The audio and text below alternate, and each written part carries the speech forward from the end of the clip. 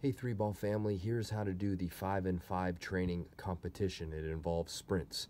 5 minutes on the clock. You can do more or less depending upon what you want, but basically you need a spot of about 30 yards. You can do it on a sidewalk or any place of straight duration.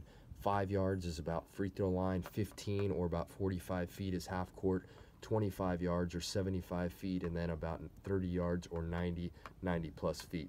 You start on the baseline, you run sprints to free throw line back, half court, other free throw, and other baseline, all getting back to the baseline as your starting point. You put 5 minutes on the clock. When the clock descends to 4:41, you have 41 seconds to run that full sprint, hitting all the lines, getting back to the baseline by 4 minutes. You complete the process with a little bit of rest in between, getting back to the baseline on the minute mark. Your last one will be run in 33 seconds. Notice you get a little less time to run each one of the sprints while getting a little bit more rest. This is a tough drill if you really push it. If you want 5 and 5, or you can push it to 10 and 10, and ultimately 20 to 20.